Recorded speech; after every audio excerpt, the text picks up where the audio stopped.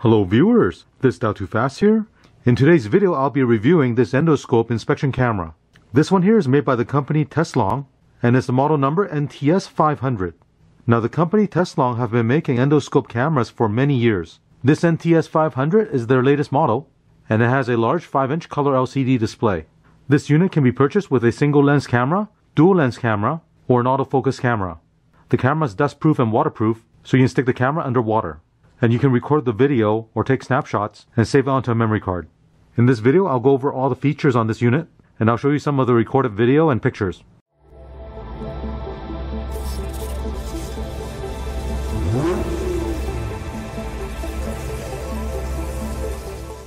This TESLONG endoscope comes in this carrying case. Let me open it up and show you. Here's a 5-inch LCD monitor. Right here is a camera probe attachment.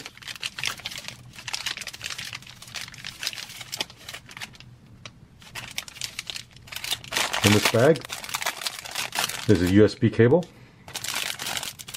and the different attachments you can attach to the end of the camera.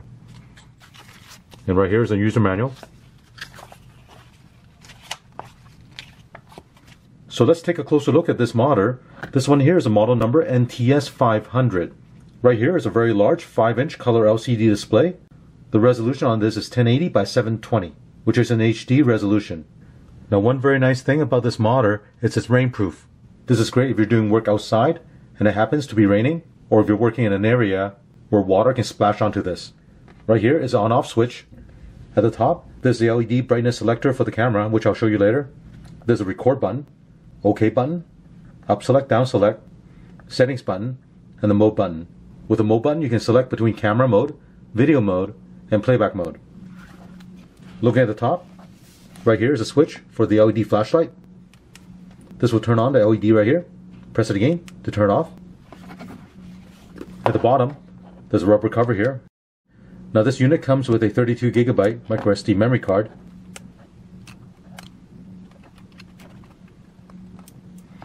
Below the memory card slot is a micro USB connector.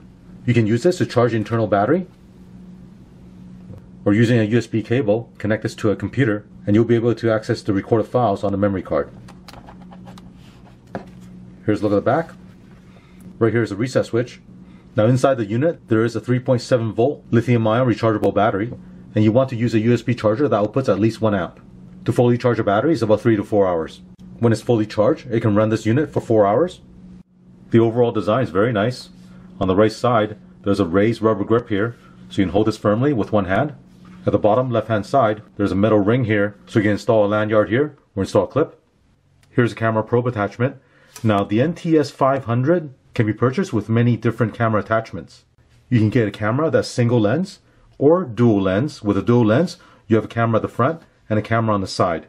And the third option is a camera that has autofocus, and that's what I have right here. This is a 0.49-inch diameter autofocus camera and has a resolution of Full HD 1920 by 1080. Around the side, there are 4 high-power LEDs for illumination. You can also select different length of the probe. This one I have here is 3.2 feet or 1 meter. If you need a longer probe, you can also get one at 9.8 feet. Now the reason I went with the autofocus camera is because if you get the regular single lens, those cameras do have an ideal focal length, meaning if you're too close to the object, the picture might be blurry, or if you're too far from the object, the picture can also be blurry. With the autofocus camera, if you put it close, it'll autofocus, and if you move it further out, it'll still be able to autofocus. Now this camera can autofocus from 100 feet away, all the way up to 1 inch away from the object. Now to connect the camera to the monitor, you see there's a red dot right here. What you want to do is align this red dot with a notch that's on the connector right here. Insert it, and tighten this collar. To turn on the unit, press and hold the power switch.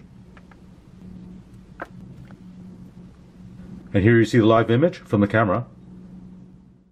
This probe cable is semi-rigid, so you can adjust this to whatever shape you want, and it'll hold it in this position. With 4 LEDs on the camera, there are 4 brightness settings. Press the brightness selector button right here to change the brightness. Now with this camera, it comes with several attachments.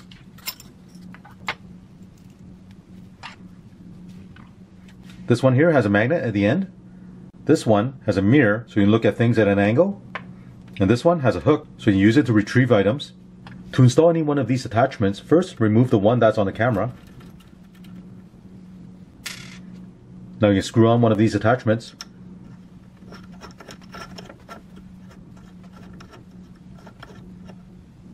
And you can do the same thing with these two other attachments.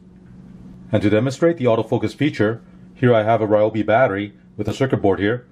The camera right now is about 5 inches away from the battery, and you can see the image on the LCD screen is nice and clear. If I move the camera up close to the circuit board, you'll see the camera autofocus pretty quickly. Now right now the LED on the camera is turned off. If you need some more light, press the brightness selector button right here. This will turn on the LEDs.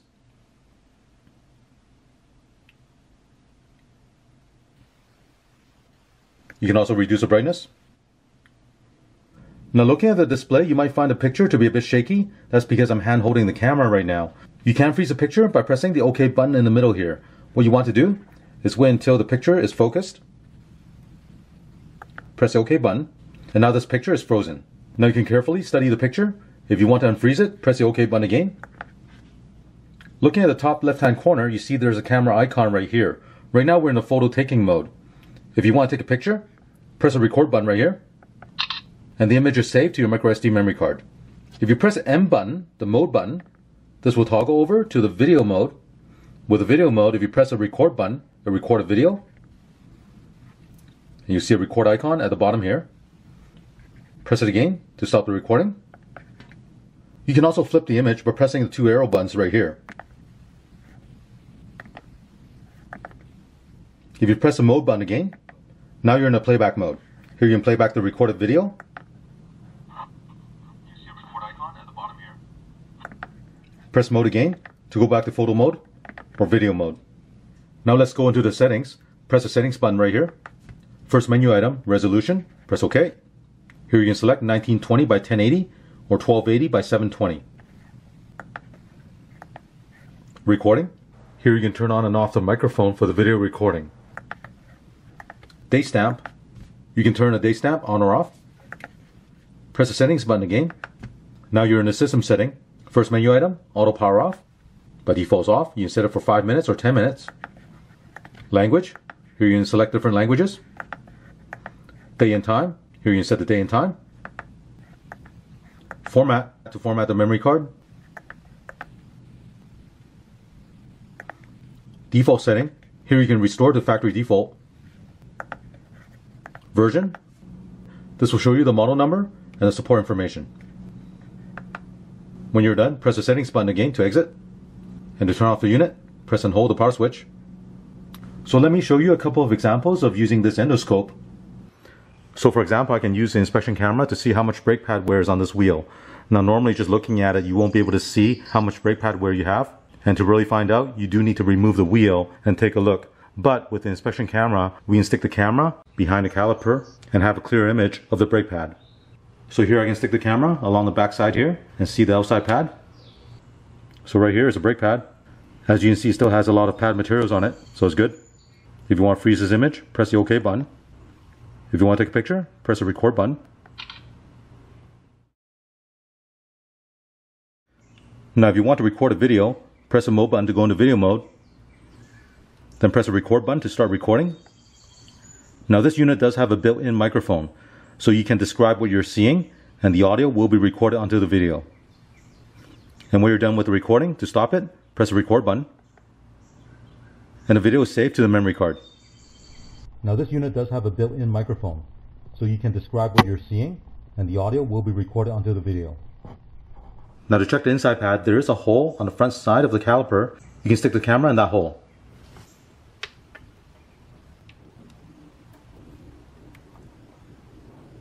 Right now you're looking at the piston of the caliper, and to the right of it is a brake pad.